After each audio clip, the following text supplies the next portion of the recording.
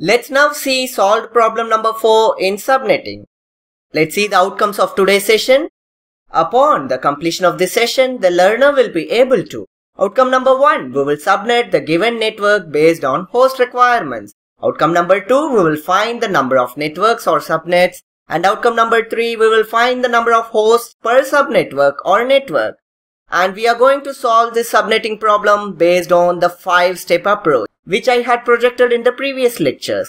I request you to pause this video for a while and note all the 5 steps if needed.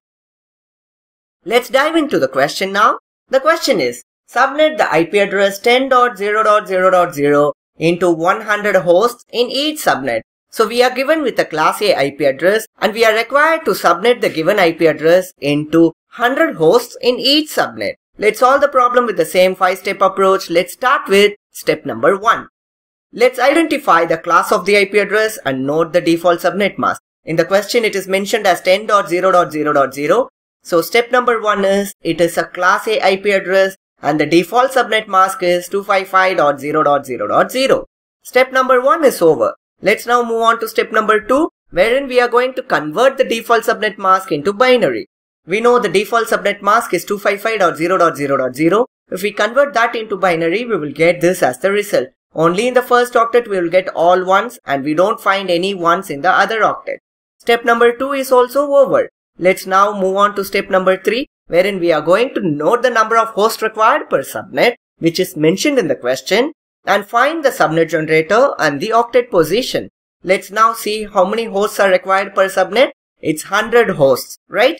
In order to find the subnet generator and the octet position, we are required to convert this 100 into binary. So when we convert that into binary, we are getting 1100,100. 64 plus 32, it's 96. 96 plus 4 is 100. So we are getting this number, and we can't get a binary representation of the decimal number 100 without 7 bits. So 7 bits are ultimately required. In order to find the subnet generator, we need to reserve 7 zeros from the right to left approach, right? So let's take the subnet mask. Let's reserve the space for 4 octets and let's reserve 7 zeros in the subnet mask from the right. So when we reserve 7 zeros, we'll be getting 7 zeros in the 4th octet and still we have 1 bit left in the 4th octet.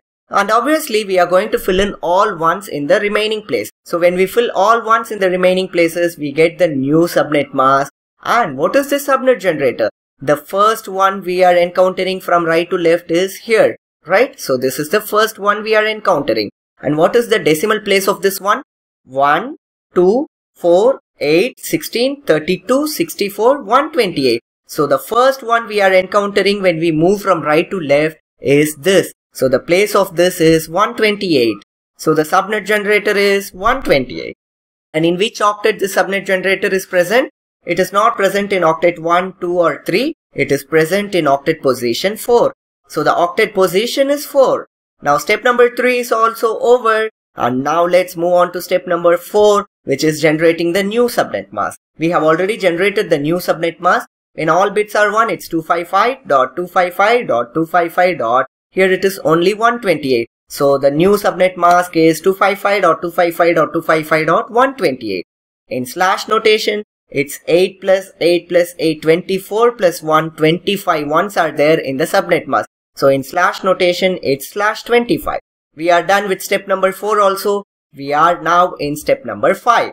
In step number 5, we are going to use the subnet generator what we have found in step number 3. And we are going to generate the network ranges, which is often called as subnets. And these subnets will be reflected in the appropriate octet position. Let's see that now.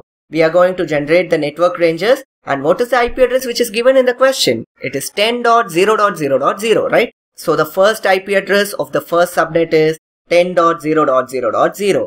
Now we are going to add the subnet generator in the octet position 4 so that we will get the second subnet. So to generate the second subnet, we are going to add 128 to the 4th octet. So we'll be getting 10.0.0.128. To generate the third subnet, we are going to add 128 to this. When we add 128 to this, we will be getting 256. But 256 is not a valid entry in an IP address, right? Any octet value cannot be 256 because it should be between 0 and 255. So when it is 256, this place becomes 0 and the previous place, that is the third octet, becomes 1. So when we add 256, the third subnet will be 10.0.1.0. Then add 128 to the fourth octet, we'll be getting 10.0.1.128. Then add 128 to this fourth octet, we'll be getting 10.0.1.256, where 256 is not a valid entry. So make a 0 in the fourth octet and add 1 to the third octet. So we'll be getting 10.0.2.0 and so on. And we have found out the starting address of each subnet. And what about the ending address? The ending address of the first subnet will be 10.0.0.127. Why? The next subnet starts with 128, so the previous subnet will be with 127. Similarly, the ending address of the second subnet will be 10.0.0.255 because the next address is 10.0.1.0. Please note it's somewhat different here. We need to manually work it out, or you can convert this into binary and you can add it, no problem.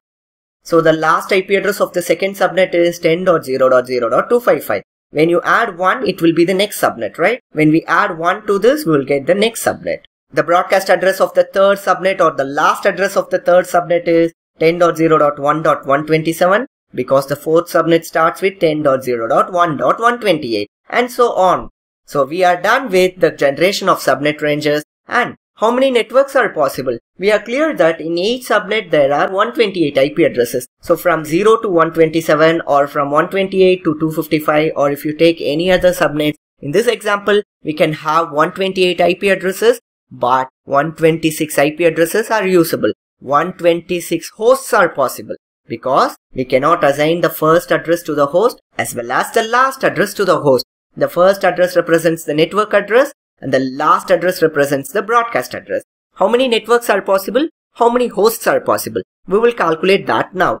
Formally, we need to solve this, right? So in this example, the first octet remains unchanged, right? So the first octet remains unchanged, so we are not cared about the first octet.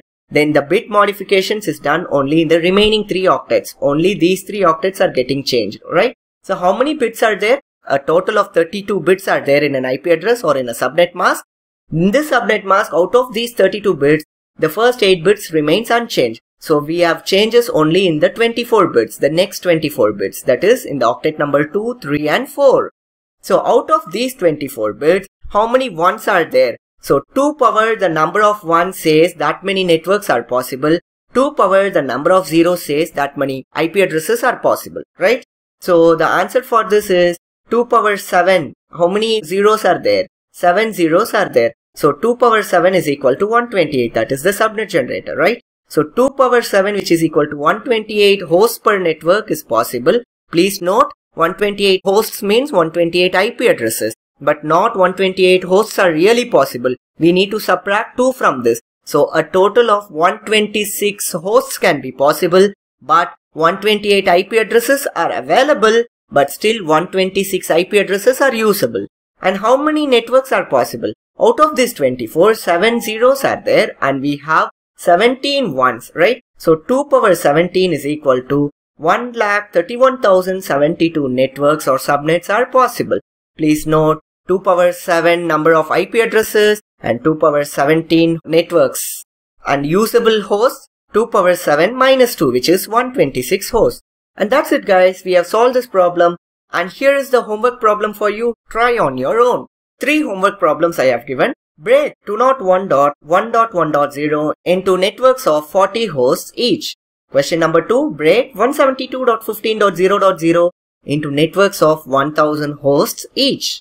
And question number 3 is break or subnet 15.0.0.0 into networks of 100 hosts each. Please take your time, solve this problem in the same 5-step approach and then post your answers in the comment section. I hope now you know how to subnet the given network based on the host requirement, and we know how to find the number of networks or subnets, and we also know how to find the number of hosts per subnet. So far we have solved 4 problems and we have covered problems in class A, B and C as well. I hope you guys enjoyed the lecture and thank you for watching.